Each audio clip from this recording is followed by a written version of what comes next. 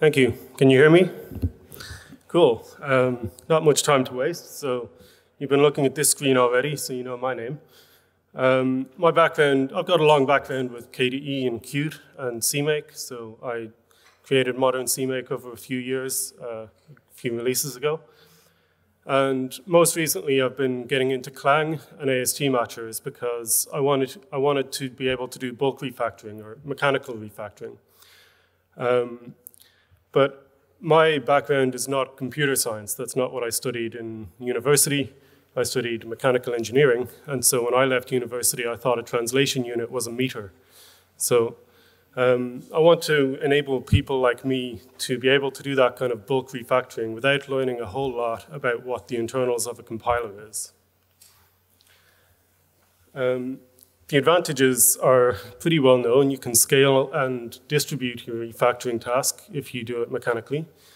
You can write generic and reusable tools, and you generally make intractable problems tractable. So a lot of people avoid doing big refactorings because they think it'll take too much time or they don't have a way to do it quickly or in a reasonable time frame. And of course, we can write this stuff in C++, which we like.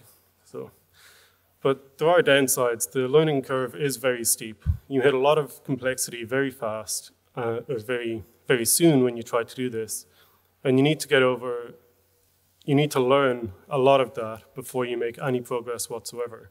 You need to have some familiarity with the Clang AST nodes, the matchers, source locations, and discovery of those things is quite difficult.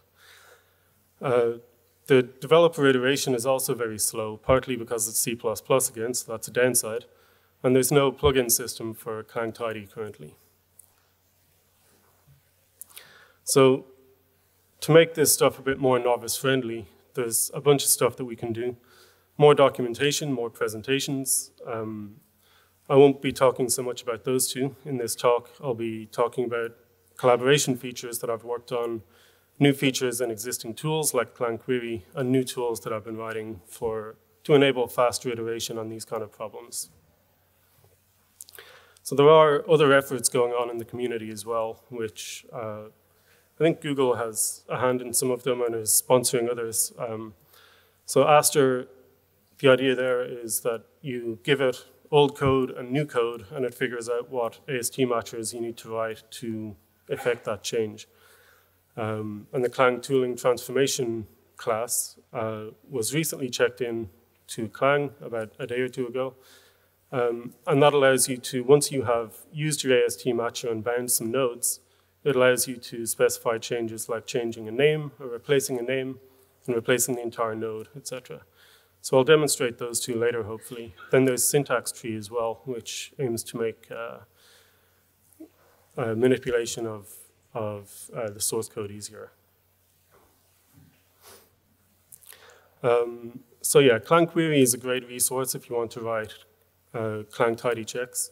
It's not referenced well in the documentation yet, but I wrote a 3-part series on the Visual C++ blog late last year, aimed at novices and new people, just explaining Clang Query exists. You can set it to dump mode and dump the AST. That was just not in the documentation of the previous content about this stuff.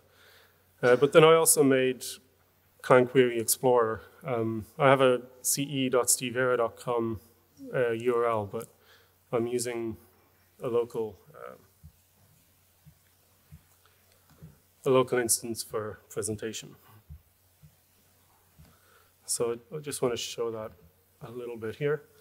So it's Compiler Explorer, as you know from godbolt.org, but it's running, aside from your C++ code, you have Clang Query script. And unfortunately, this is very tiny. So anyway, this is unfortunate. Do this.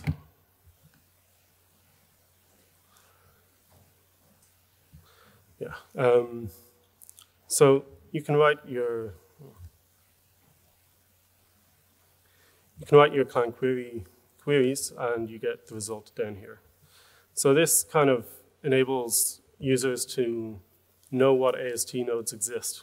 It lets novices know what exists, because if you're just coming from your project, you've never looked at Clang source code, you've never seen a function decal or a binary operator. But at least function decal is documented as like my first AST matcher in a tutorial in the website. So you'll discover that. And you can discover the binary operator and know that that's a top level matcher. So that works, it's live updated. You can very quickly learn some things about it. You'll also notice that the AST is much simpler than you might be used to. So all I'm printing out is the node name, the location of that node, and some name or something about the node. I'm not printing out everything. But you can still print out everything if you want, if you enable detailed AST node. So that's now, it puts used in there. I don't know what that means. There's some other locations that get printed out. You get L value, parm, var decal, and it's kind of just a lot of stuff to throw at a novice who's never heard of any of this stuff. So I want to introduce a simpler AST dump, get rid of the pointers as well. Yeah. So.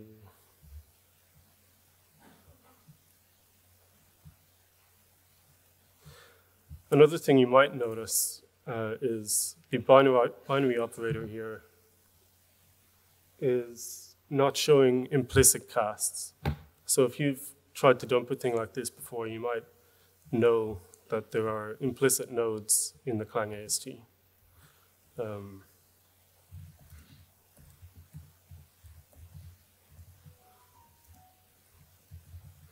And I'm ignoring them by default. I'm just setting them to not exist, just for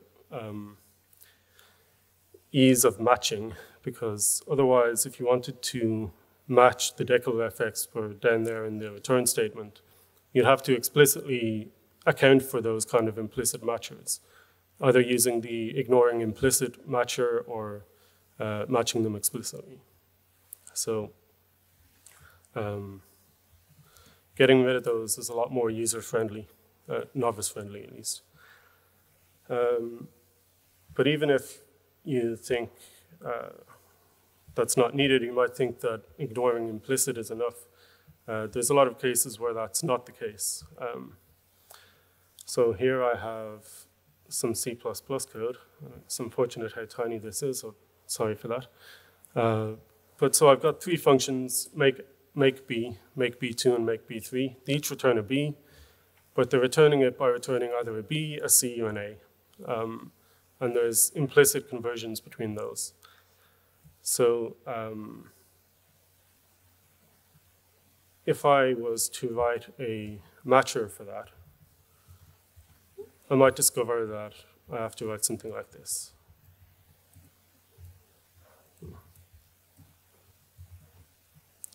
And there I got all three of my results. But that won't work in today's Clang query and today's Clang tooling, because you do have to account for a lot of other implicit nodes. So today, you would actually have to write something like this.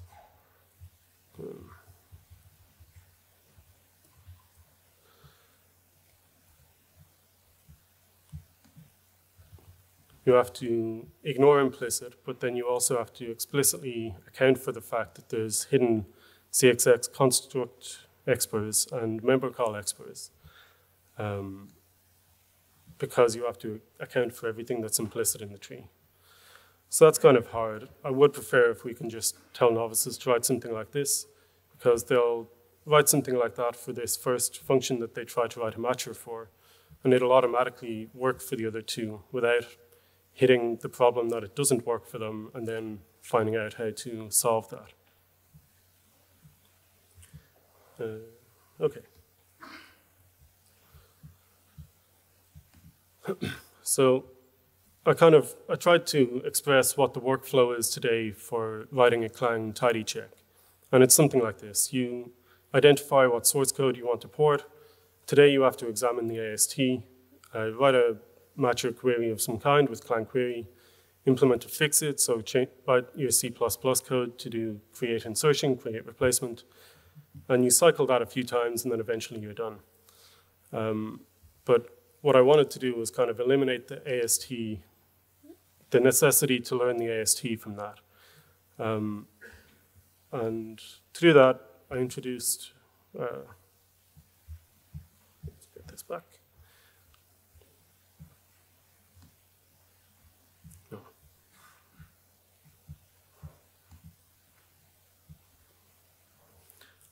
To do that, I introduced matcher output for Clang query.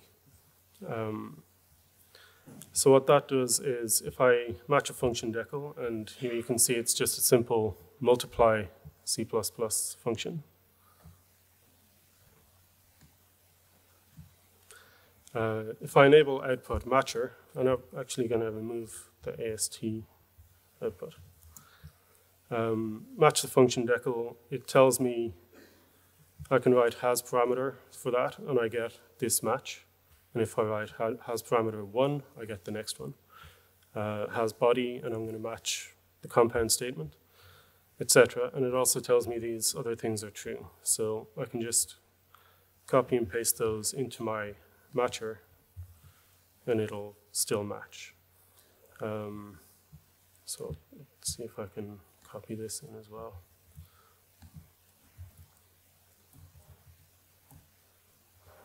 Can't see anything.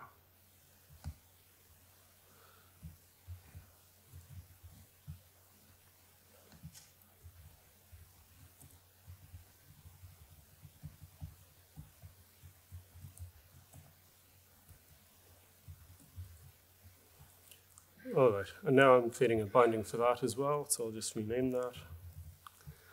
And my Clang query output is just live updating, and now I can see matchers that relate to the parameter, the parm_var decal that I've just matched as well. So it has name. I'll just copy that in.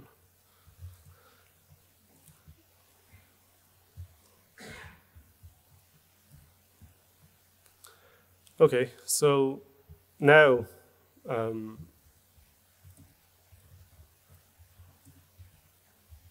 now I have my matcher, and I might make a mistake, or I might think, well, you know, this function has a b param, and yet I'm not getting any results. It's telling me 0 matches. So I might, you know, if you've got a lot of matcher code, or something complex, it's kind of hard to figure out what's going wrong. But another thing that I've written is debug output. So I want to break on line 2 because I expect that to match. And now what's happening is I get 4 breakpoints because 4 AST nodes start on line 2. And if I look down, oh, sorry. So I've set some breakpoints, and now I say I want to debug this AST matcher. And if I look down, it's telling me parameter count is 2. That was fine. I get a yes, green, that matched. But then this matcher down here did not match. And I can figure out why and realize, oh, I made a typo. The name is actually A, it's not B. Or maybe my parameter count, sorry. My parameter count is actually the problem. And I'll see, well, okay, so that was the last thing that it tried to execute. It didn't even try to test the has parameter. So the parameter count is 3 must be the thing that's wrong. So that's quite useful, but then you also have these other breakpoints that get tested. They're all false because, you know, this is a compound statement, not a function decal. So we can just go here and delete break 2. That deletes breakpoint 2, and break list shows me that I have 1, 3, and 4. So I could also delete breakpoints 3 and 4 if I want to have some clean output. So that's debugging. Another thing you might want to do is profile. And it's not really profiling, it's just hit counting. So it breaks up the matcher again, and it shows you how many times each matcher was tested. So if I include vector here,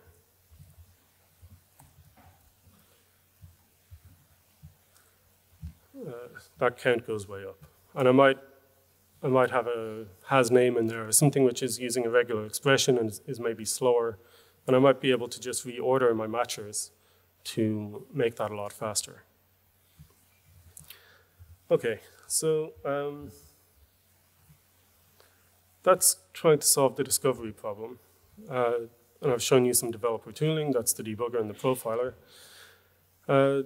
Another thing that's really, I think would be really useful for Clang to do is have more output-independent APIs. So diagnostics is a good example. You know, the API there doesn't just stream to a text output or something. You can actually capture it and use it in some other way. And recently I refactored the AST dumper. It used to be just one class, and now there's a traverser and a separate output interface. And that means that you can output to a stream, but you can also output to JSON or anything else. So that's already upstream, and what I did was I took that and I implemented the QAbstractItem model interface for it. And that means that I can put an AST tree into a Q tree view. So I'll show you that.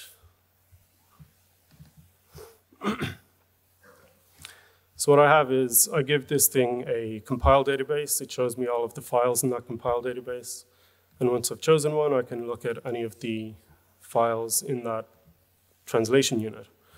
And as I change it, I can see the source code, and the AST limits itself to just that file. So I can click around, and I think it should, well, I don't think I handle comments yet. But if I click on method decals and all this other stuff, it takes me to the place in the source code which relates to that AST node.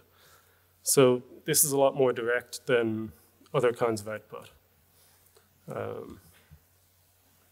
But why stop there? So I also took Clang query and put it into this UI as well. So if I actually have to click a matcher, and I get the same kind of Clang query output for that, named bound nodes. I can click on each of these. I also get in the source labels telling me where that bound node is. So I can see locations as well. Let's show the locations and the nodes for this. So this is showing me all the places where the source location is. So I can click on these, and I call this thing a stethoscope because anywhere I click, it shows me the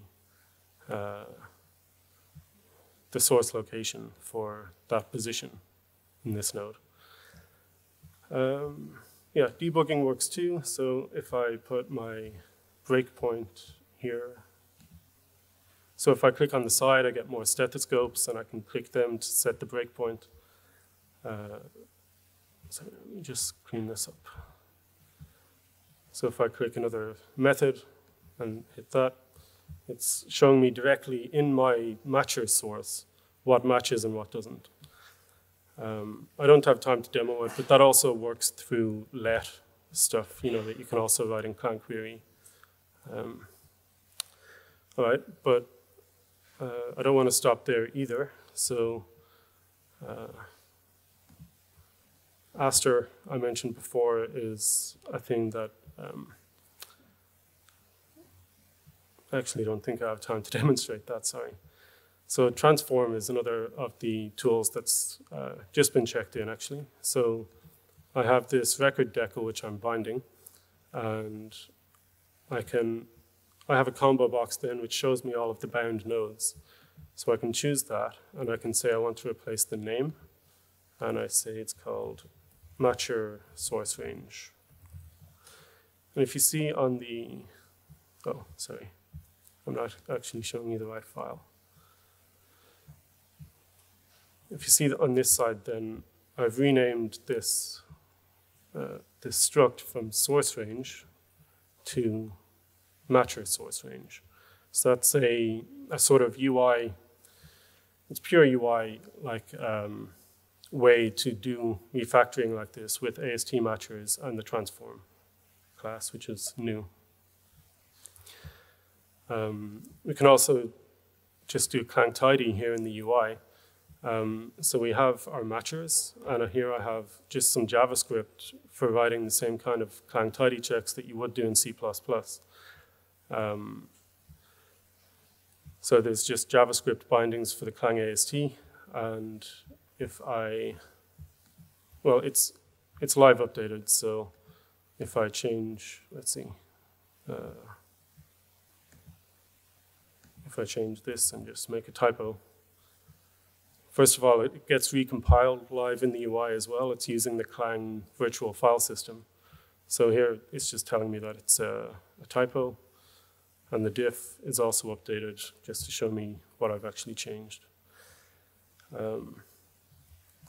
And no time to demonstrate it, but there's also a bulk porting dialog here. So if I know that that struct is only used in some subset of files, I can run it. And the reason I'm doing this is that this source range class is the same as the Clang : source range. So you get a lot of conflicts if you're writing AST matcher C++ code. So I might want to rename that to matcher source range or so. So I can just specify which files I want my check to be run on, hit the run button, and it'll use a thread pool and in parallel port all these files that I've chosen. And eventually, it'll come back with markers showing me which ones succeeded to compile after doing the port and which ones failed. So I'm getting green and red boxes here. And part of the reason for that is I'm porting parameters and I'm porting fields, but I'm not porting return types. So I'm not doing a complete job here, and that's why it's failing. So there's a few, so yeah, I already showed this diagram, but what I'm trying to do further is just reduce the amount of developer iterations you have to do and the amount of time that that takes by getting away from C++ toward JavaScript, and by putting everything in UI like that. So there's a bunch of pending changes to Clang that need to go in. I've already spoken to some of you here about that. The profiling and debugging just works with a debugger interface, so that's something we should talk about in review too. And the source location introspection comes from a build time introspection of the Clang AST files. The JavaScript bindings that I mentioned are also generated at build time by parsing the AST.h with AST matchers. So that's also something that I want to get upstream. So in summary, there's a lot of barriers to creating AST matchers and using them for bulk refactoring that Clang novices hit. So we need to shorten the iteration time that it takes to debug and make your clang-tidy check actually work. Do that by using interpreted languages, both the interpreted Clang AST matchers and JavaScript, and giving live updates and live recompiles and everything like that. So one of the reasons that I'm here is I wonder if I have the right analysis. Are the things that I think are difficult for novices really true? Is that right? Is there interest in LLVM and getting this kind of novice-friendly stuff upstream? And does anyone want to help? And unfortunately, is there still time for questions? So yeah, so we still have 5 minutes for questions, if there are any in the audience. Thanks, Stephen. So we have 5 minutes for questions.